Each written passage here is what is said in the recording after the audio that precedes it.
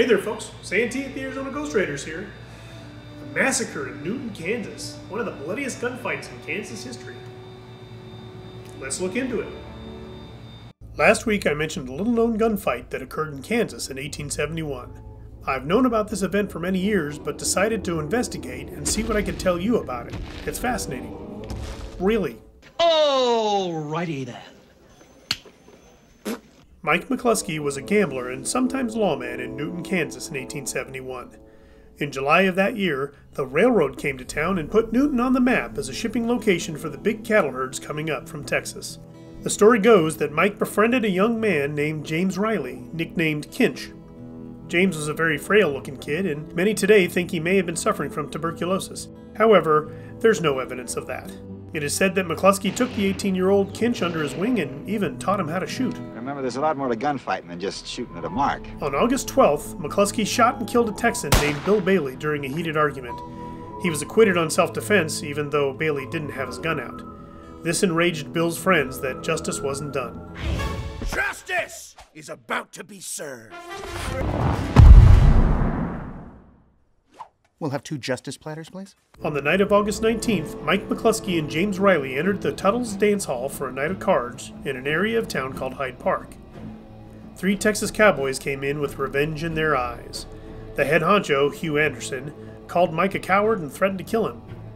Mike McCluskey jumped up and Hugh shot him in the neck. After he hit the ground, 3 more rounds were fired into Mike's back, killing him.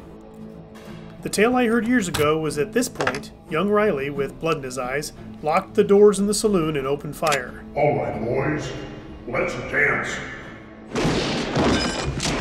Whether or not the locking the doors part of the story is true, accounts say that Riley shot into the cloud of black powder smoke and took down 7 men.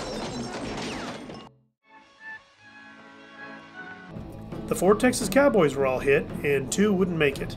Also killed was an up-and-coming law officer named Jim Martin, and 2 innocent bystanders.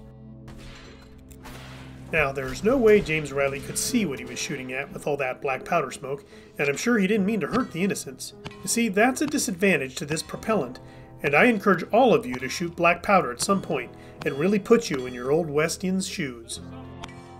Regardless, Kinch emptied his Colts and walked out the door, never to be heard of again. 2 years later, an article came out reporting that Hugh Anderson was killed by McCluskey's brother in a brutal gun and knife fight in Medicine Lodge, Kansas. But census records follow Hugh from Texas to New Mexico, where he apparently died in 1914. We'll have to investigate that in another episode. But what happened to our boy Kinch? Did he die of tuberculosis? Did he even have it? Did he move east and raise a family? Well, we don't know. I don't know. And just like that, James Riley becomes one of the mysteries of the Old West. Due to this incident, and many others, Newton was known briefly as Bloody and Lawless, the wickedest city in the West.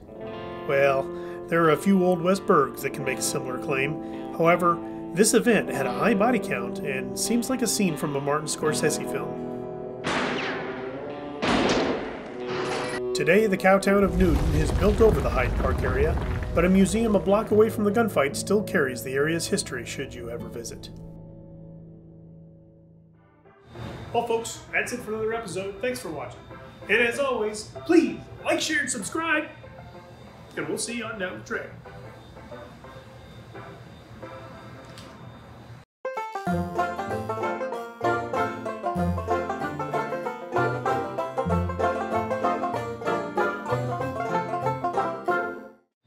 Hey there folks, Santee at the Arizona Ghostriders here.